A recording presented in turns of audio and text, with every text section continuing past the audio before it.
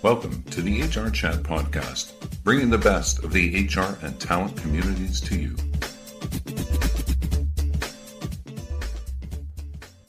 Welcome to the HR Chat podcast. I'm your host today, Bill Banham. And in this episode, we're going to discuss employee-centric tech and tracking employees' need through the current crisis. My guest this time is Joëlle Gargaud, pre-sales project manager at Cegid. Joëlle began her career in project management and business development nearly 10 years ago. Her university studies in management and accounting at the John Molson Concordia School of Business naturally led her to several business projects. Passionate about discovering a variety of fields, she works on multiple projects in different industries, creative and technological. Her diverse background has allowed her to develop field experience, focusing on the need to diversify different types of employees. With a tendency to question the status quo, she brings new business opportunities to businesses. Specialized in the implementation of tech solutions and the integration of the Cegid HR solution, she brings her expertise of HR needs while guiding an intelligent employee-centric process for the younger generations.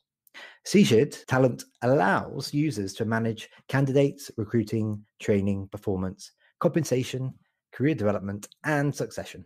Its business intelligence tools help identify organizational potential in order to clearly drive HR strategies. Joëlle, I'm delighted to welcome you to the HR Chat Show today. Bill, this was such a great introduction. Thank you so much for having me on this podcast. I'm very excited to have this conversation with you. Me too. I did create quite a long introduction this time, listeners. I feel like I know Joëlle to a certain extent already, but you've got some pretty interesting things on your LinkedIn profile that we haven't spoken about yet. So, for example, you describe yourself as a project ninja. Give me an overview of the Cegid Talent Management Suite and your role as a project ninja over there. Right. I can say that I have an atypical type of profile, and I can gladly say I do. And so I think that product ninja is today, I think it's a thing, if that makes sense. And essentially, I'll explain why I like to use this term. But currently, as you just mentioned, I do work for Cegid Talent, which is a native built-in in-house solution software for HR. And that solution has evolved over 20 years through meeting different client needs worldwide as well, specifically in Europe and North America. And it supports the complete talent management functionalities and needs and that service large organizations to mid-sized organizations. And hence it created this diversity of processes that we need to handle within our solution. And as you just mentioned, it goes through recruitment, job multi-posting, onboarding, performance, learning management, career and succession planning. And so it has a large configuration ability. And because it is so highly configurable, this is when I have to put my ninja hat, as I like to say, in order to understand and really discuss and analyze the needs of our different clients, since they are in different industries as well, and really find a solution with the configuration center to propose to our clients and then roll out the projects. And then roll out the project. She makes it sound so easy, listeners. Okay, so your talent management software has the capabilities, I understand, of analyzing and managing employee data. Why does your team promote the idea that your tools, and this is a quote from you guys, should be used not only to focus on results, but on mindsets? Right. So first of all, the tool is as good as the user. And essentially, of course, as I was explaining, I go through the configuration center in order to support processes. But I think it's important to go a little bit higher in terms of analyzing what we're trying to do with the tool. And what I'm trying to express here by focusing on mindset versus result for HR is to focus on mindset first, to then achieve the expected results from the employees when they're having the conversation between managers and employees. So, and what we're proposing is simply a shift of perspective. But the question is how do you as an enterprise influence your employees' mindset, since the idea of mindset can seem a little bit more conceptual. And so what we're proposing here is to allow employees to take ownership of their skill sets, their strength, their career evolution. And technologies such as CJ Talent Management or other HR tech for talent management can help achieve these types of healthy culture. So for example, our solution can offer a variety and of configuration and flexibility to allow employee to mark and note and define their own career aspiration, define their own goals, request skills development, speak about skills that might not necessarily be typical skills to address. And essentially, we're allowing them to set the table for the discussion with their managers. On the other side, for the manager, from a manager's perspective, and HR as well, we're providing the tool to help manager make immediate decisions and put plan in place following those conversations that they had with their employees. They can put steps in, learning activities, define what skills to develop, assign employees to mentorship program, for example, in order to help and lead their employees towards their objectives. And these scenarios can also be followed up by the HR department in order to maintain and verify that the culture is being respected. And so by allowing this type of flexibility and conversation and actions, employees will feel listened to, valued, and this is when self-motivation will take place. And all these aspects encompass mindset, and eventually that will lead to better results for the company. And I kind of like to use that example. It's one of a Joël example that I like to call. So let's say you are an employee right now in a current position, and you only applied to the job because you had to find a job. So how many of us have found ourselves in those situations? But you do see the potential within the company. And so by being currently in position A and you're trying to move to position B, then the task that you find mundane or that you dislike to do, well, by having the bigger picture, you will take ownership of what you have to accomplish and achieve, and you will doing a lot better and overperform on something that you probably didn't even like in order to get to the next step. So that's all part of the mindset, and technology can help enterprises achieve this. Okay, thank you very much. And one of the other areas that you service is in terms of the provision of training, e-learning, and development planning. Can you share any trends around how employees are consuming content and courses since COVID hit? I mean, obviously everybody's at home at the moment.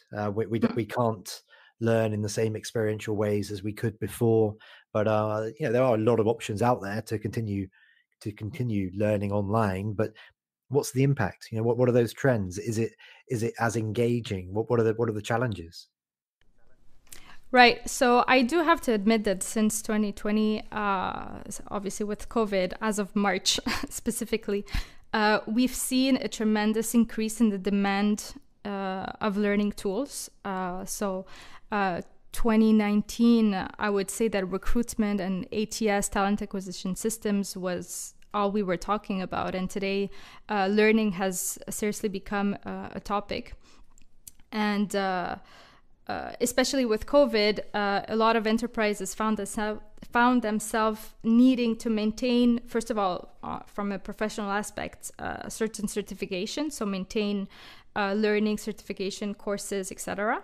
But also for employee development, continuous development, keeping the employees engaged within their current role. Of course, they tried maintaining the classes by minimizing disruption from moving from on-site classes to online classes. So of course, the content, the way it has been consumed is now all digital. So we're seeing virtual classes a lot more. You can see that Zoom and Team has exploded. It used to be WebEx, for example. Online training, e-learning content is becoming more and more used by enterprises. I've even seen, I wouldn't say it's a trend, but I did see the request of supporting augmented reality within the content in order to create simulations and create engagement between the learner and the content. And of course, the way they consume is from anywhere at any time, from my mobile phone, tablet. I could be in Costa Rica learning at this point. So of course, everything has turned into digital. Another request that we've been seeing with clients, and that could fall under more of a trend, is to continue in terms of continuing learning path. Actually, we were working on this way before COVID, so pre-COVID, but it has become a little bit more used and valued for, is what we call the flexible path, where employees have to take a set of courses in order to continue the evolution within their career or their knowledge. And the HR team will select a few courses that are mandatory, but allow for employees to select 3 or 4 other courses that they wish to learn themselves and add it to the path in order to get the certification. So it's kind of a blending learning path, and it allows for managers to define what topic are necessary for a position or for career evolution, yet allow employees to select other interests and mix it within that path in order to move forward. And so we're seeing this type of flexibility as well within learning in general. So all these components are obviously coming into play. That's a lot of components, listeners. Yes. I tried to follow as many as I could. I was trying to write them down. Okay. So what about attraction and onboarding talent, Joelle? So listeners, actually, Joelle and I were talking about this before we hit record today, and I know that she's got some pretty awesome ideas. But I'm going to really put her to the test now, because I'm going to say, in 2 minutes or less, what are the big strategic and tech challenges happening at the moment? In 2 minutes or less, that's a challenge, but challenge accepted. So essentially, first of all, the recruitment market has been disrupted either by furloughs or corporate restructuring. And as I mentioned, new industries emerging because leaded by consumer behavior, right? And so the recruitment process have changed, and the market itself is segmented really by industry. So there's a few ways that we could tackle those challenges and those attractions. So first of all, I think that being open-minded from a recruitment perspective is becoming more crucial, because in order for companies to adapt, they need human capital that is agile. And so atypical profiles are becoming more and more sought for. And in order to find those atypical profiles, of course, you can use, for example, questionnaires and criterias and types of questions, but you really need to be thinking outside the box in order to capture those information. And then use search tools that will allow finding you skills and interests that are not necessarily fitting the mold, but could be interesting to tackle. And of course, eventually move throughout the selection process.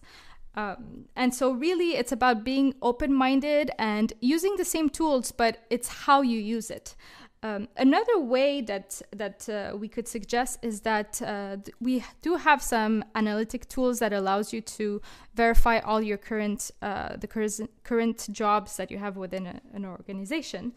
And you can find jobs that are a little bit less, that are considered less critical to fill. However, the person that we call the chair, that is the person sitting in the chair, could be a lot more valuable within a different position. And so we propose to HR to search within the current database of the current employee database on different skills, and propose to those people different position, and then fill positions that are a little bit easier to fill for. Essentially, these are two ways to look at attraction. And of course, onboarding. Onboarding is all about the experience of those new employees, and retaining the employees is a whole other conversation. Okay, so in general terms, can you share some of the conversations that you've had with clients and partners focused on creating safe spaces for employee expression?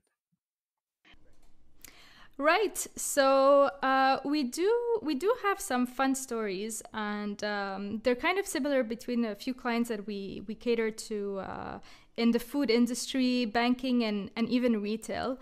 And it's essentially they were using our performance module to have assessments. And in one of the forms, because you can create all kinds of questions that you want, they were asking for passion and interest. So really going outside the box of the typical skills and performance and objectives that one has to talk about, but really going into outside professional curriculum. So, for example, their employees started putting photography, Photoshop, so different, an interest. Somebody was saying that they were organizing camps for the youth. And so in one of those companies, they were creating internally a new program to launch within the organization, and using that database, that employee database that I was referring to, they were capable of searching via skills and extra activities and passions. And they were able to create a portfolio of current employees that would suit that new project idea.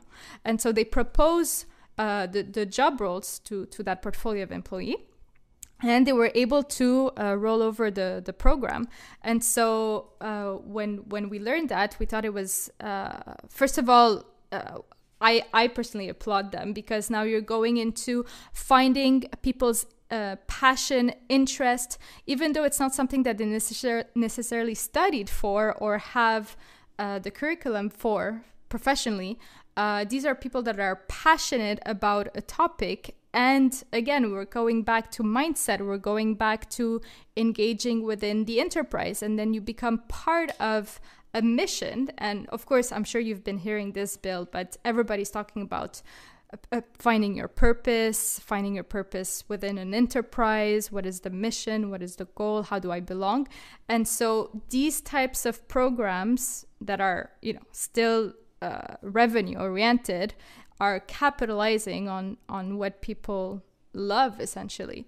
And so that was, I thought, a very great success story. I love that. We are already coming towards the end of this interview. I can't believe it, but we are. So a couple when more it's questions. Amazing, it goes fast, Bill, It does go fast, right? We're going to have to get you on again, I think. Yeah, let's do it again. Okay, two more questions for you before we do finish. And the last question is just going to be to help our listeners learn more about you. So this next question, perhaps you could answer it in a way that maybe brings in some of the elements that you've spoken about up to this point as well, as kind of a bit of a wrap up. And I'd like to talk to you a bit about employee-centric tech and the importance of tracking employee needs.